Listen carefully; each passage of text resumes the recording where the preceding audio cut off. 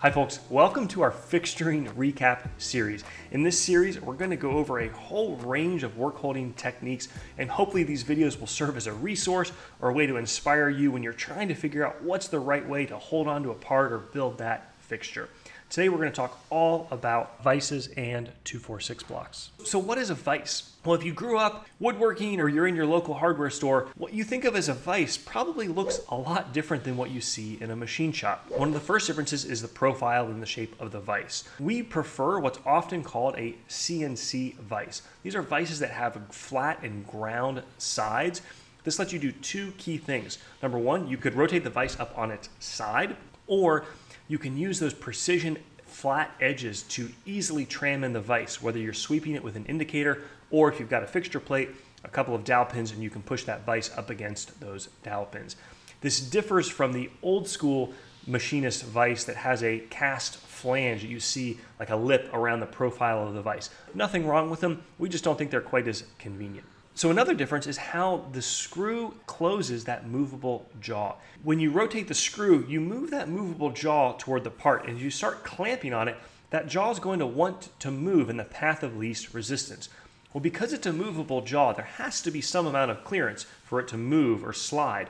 And so as you tighten it down, it's prone to jaw lift. That jaw is going to want to deflect or flex up instead of going straight into your part. Most CNC vices overcome this with two inclined planes that act against each other. So when you tighten that screw down, the top triangle is pushing against the lower triangle on the movable jaw. And what this does is it not only gives you clamping force forward, but also downward to help minimize or eliminate jaw lift. The third difference is the jaws themselves. Often on a bench vise, you're going to see serrations. And on a machinist vise, it's totally smooth. Serrations are great. They really bite into that 2x4 when you're on that home renovation project. On a machinist vise, that wouldn't work because we want to hold our parts really accurately and we don't want to mar them with the imprint of a serration. So even though a machinist vise has totally smooth jaws, they're still able to offer incredible work holding power through the amount of clamping force that's applied with the screw. It's common for a 6-inch machinist vise to offer 5,000 to 10,000 pounds of clamping force on a part. It's absolutely incredible. And we did a video diving into this topic of how much gripping power does a vise have. And there's a couple of really good takeaways from that video. The big one is that clamping force is different than clamping pressure. Clamping force basically means when you apply a consistent amount of torque on the screw, it's going to push forward with a consistent amount of force. Clamping pressure has to do with how you distribute that force across the surface area of your part.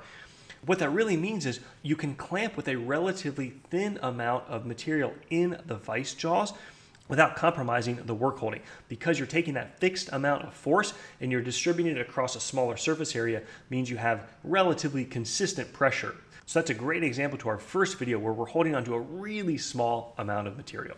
Starting off with a part we made back in widget 203 of a mosquito airplane bracket part. Now we used a traditional vise, but the jaws are a little bit different.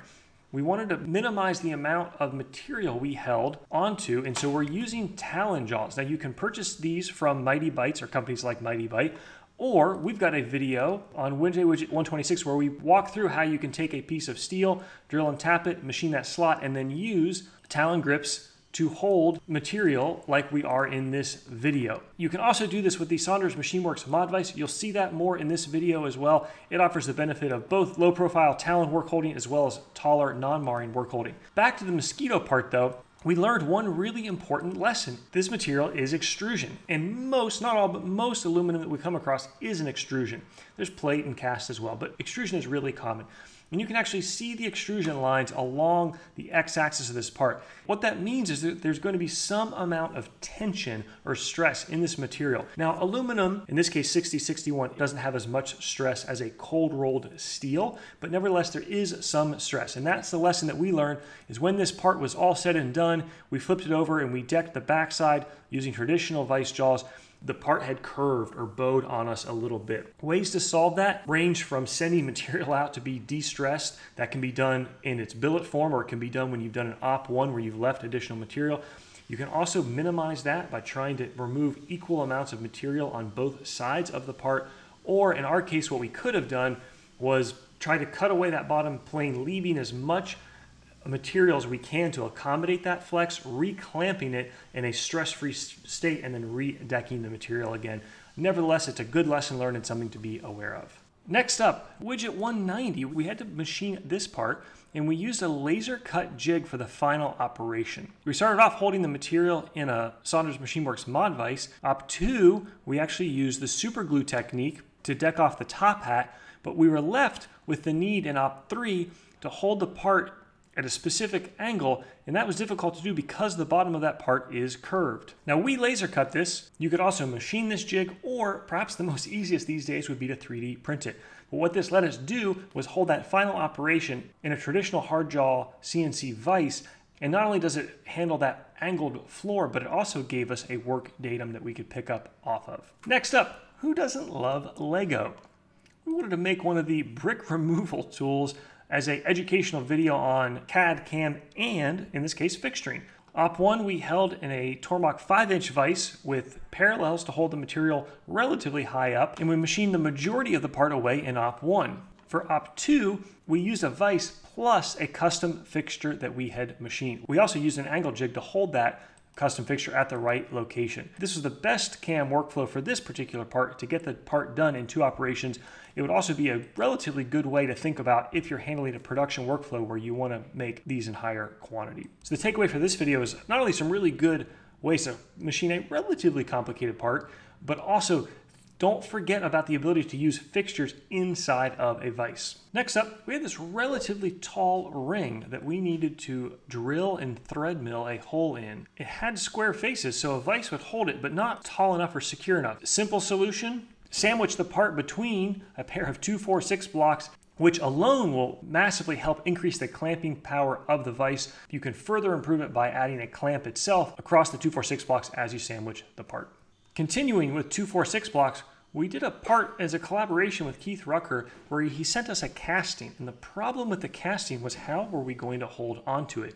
We did have a piece of threaded rod as part of the casting, but that threaded rod was at a pretty nasty angle relative to the part. So again, we used a pair of 246 blocks, slid a couple of pieces of steel through there, which served as a backstop so we could then span a bar across them, thread a nut on that all thread that was part of the casting, and then we held that whole assembly in a vise. This also let us intentionally space the part slightly off or above the top of the 246 blocks, which let us use a woodruff key to provide an undercut relief, allowing us to do this whole job in one setup instead of 2. Next up, machining a Mitsubishi Evo shift lever. Earlier in this video, we had shown how we turned this part. We then had to hold it for an Op 2 where we added fake knurling using a surfacing toolpath.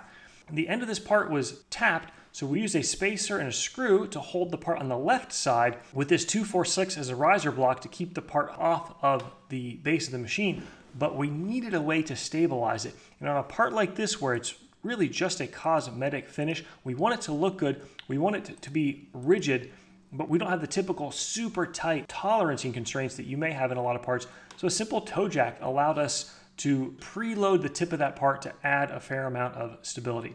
Now in the end, that helped take out some of the chatter, but it wasn't as good a solution as we should have come up with. The better solution would have been to add a second 246 block with a jack screw coming out in line with the part, which would allow us to sandwich that part, preload the part, and really increase that work holding stability. And finally, don't forget about the value of 246 blocks when it comes to holding fruit and vegetables. Joking aside, there is a real takeaway from this video, which is we used studs to keep the 246 blocks relatively upright, but we didn't completely tighten those down. Rather, we allowed them to float. So we then used the F-style clamp to squeeze those in against a pumpkin, which is otherwise going to completely compress under the pressure of any sort of a clamp like this, but it did the trick for this job. One last note, one of the keys to long-term process reliability and accurate parts is being consistent. And vises will be incredibly consistent if you apply a consistent amount of force to the vise screw. And the best way to do that is with a torque wrench. So consider throwing that vise wrench away or just using it to loosen the vise, and instead use a torque wrench where you can set the value so that the first part and the 10th part and the 100th part that you're clamping are clamped with equal amounts of clamping force and clamping pressure. Hope you folks learned something. Hope you enjoyed. Stick around next week for soft jaws. Take care. See you soon.